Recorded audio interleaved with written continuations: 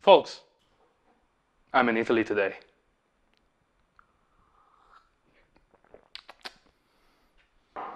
And I wasted some money. Babada bibidi, skibidi wop. It's a Wolf cab winder. Let's talk about it. Hey folks, I'm Em. Welcome back. This check for today, wearing my reverso, black dial today. So, first off, I appreciate anyone who subscribed to the channel so far. Thank you for your support. And again, we need to surpass FP Jordan subscribers. Well, they have 5.5K. We're almost at 700. This is gonna take a while, but we'll get there. We'll get there. I'm not in my usual studio these days, and the last video I tried to record with a shotgun mic, but I didn't really like how it came out. I'm trying with a lav mic today. Let me know in the comments if it's better sounding. So yes, back to the Watchfinder. This is not the first time I've made such a mistake. I already own a Wolf Watchfinder. I think it's a Savoy model. It's in the other studio. I'm putting it on the script right now. But it's a much bigger one made of wood. That also hosts 3 other watches on top. Very cool looking. However, it's very big. And I have a little project in mind, so I wanted a littler one. First things first, what is a watch winder?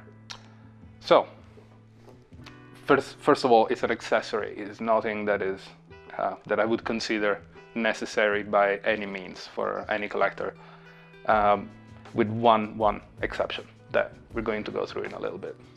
So watch winders are little boxes that spin your watch around for an X number of rotations per day.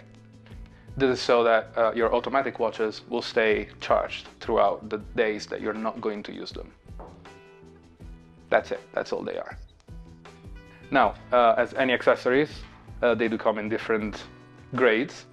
You can find the cheaper ones and the more expensive ones. This happens to be one of the, well, let's call them more expensive, not as cheap as a lot of them, of the other ones that you can find on Amazon, for example. So this is a Wolf. The model name is Cub. It's a Wolf Cub because it's small. Get it? I grabbed the cognac color one. Let's see what you get in the box. So you open this little puppy, and you are presented with this. Don't know if you can see it. There's like a black pouch containing the watchfinder itself. You get all the little power adapters. This can run either on a 4AA battery setup, or you can connect it through your mains with this adapter. And it comes with a lot of different adapters for different countries.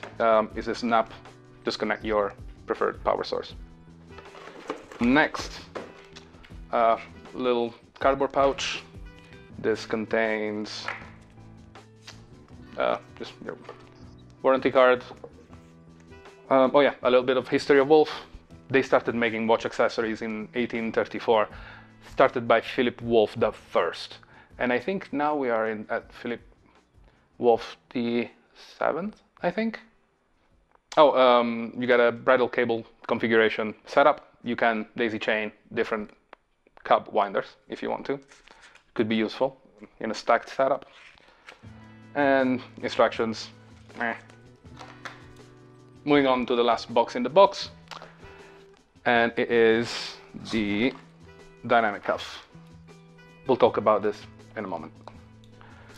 Let's take a look at the main attraction itself, the watchwinder.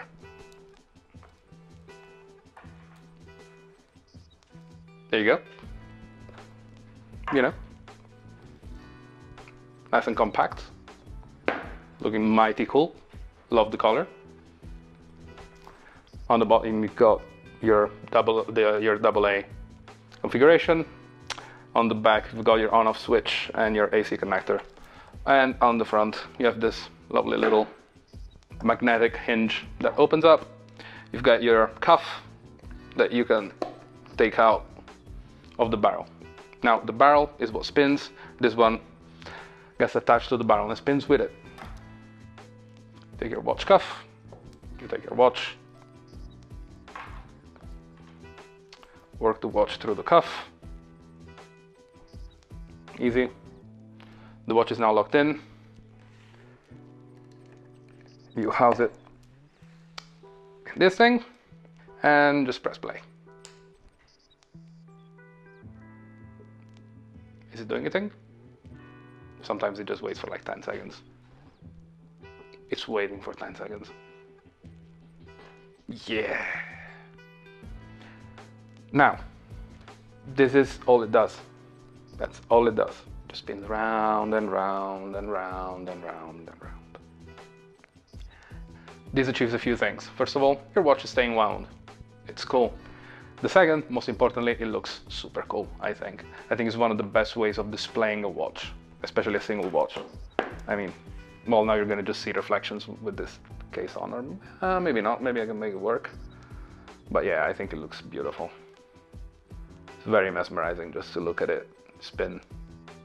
I did spend a lot of time just be like, Now, the suggested retail price for one of these things is slightly under $400. I think 380 or 390.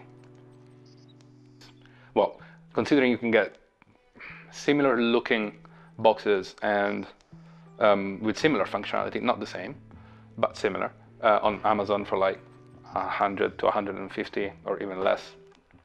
Why does this cost a lot? First of all, it's a name brand. Again, Wolf has been creating accessories and high-end accessories at that from the 1800s. Second, they say the materials, it's vegan leather. I mean, it's plastic. It's very, very nice plastic, but they do have a few patents on how this works.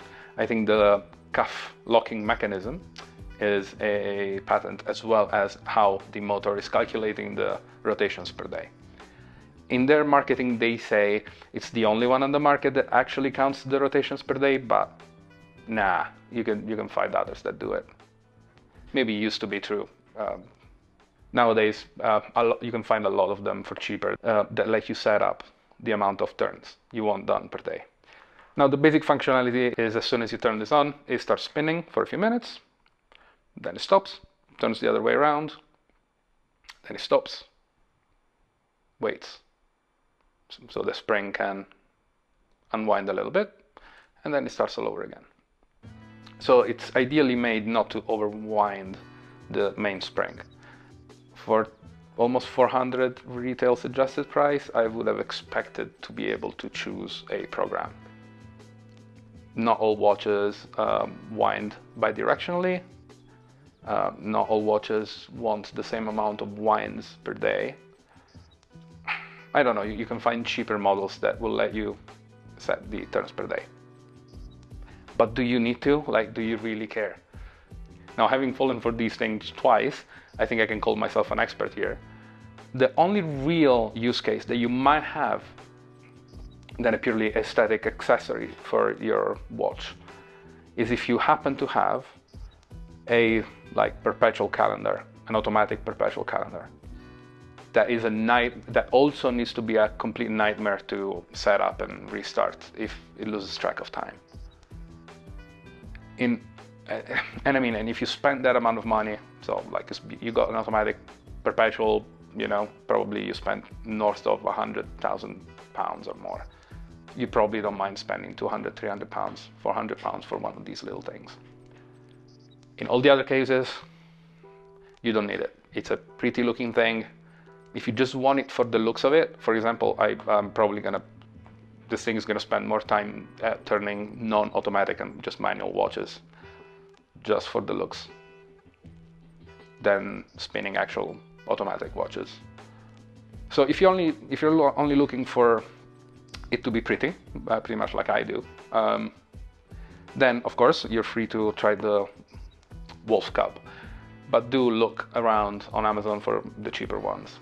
You might find one that you really like the looks of and costs you a fraction of these. Now, another good reason to choose the Wolf one is their dynamic cuff technology, technology. It's a pillow for your pillow at different sizes.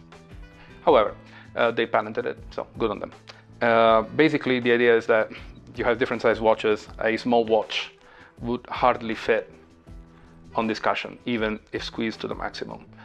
For example, my Vacheron Constantin does not fit comfortably in my other one that does not have the dynamic cuff. However, on this one, and here comes the other one that was in a little pouch, you get this. 1, 2, 3. And you can just compose them. So you've got the largest one, the medium, and the smaller, right? So for something like my Tissot PRX, I go for the large. For example, with my BC automatic, I'm going to put it on the medium, which is further deep and bottom, which made it easier. Now I happen to need the actual small one then. Let's go with the small one and just tighten it up. But you can see like the utility, like this is an actual useful thing. So you don't need to resize your watches really just to be able to put them into your watch finder. There you go. In it goes. So different size cuffs for different size watches, which I think is very useful. Is it worth it? Now, if you have expensive watches to put in this, I would say yes. I think at least you can find an excuse to buy one. If you're gonna use this to charge one of these, to actually charge them, just not to show them, don't do it. This is almost the same price as this. You know, just go buy a Seiko. And this does 900 turns per day. That's it, that's the only program that you can choose from. Well, folks, let me know down in the comments what do you think of Watchfinder. Do you have one? Do you plan on having one? So why? Do you think there are useful accessories? Please consider leaving a like if you've enjoyed this video, and thanks for joining. See you in the next one, folks.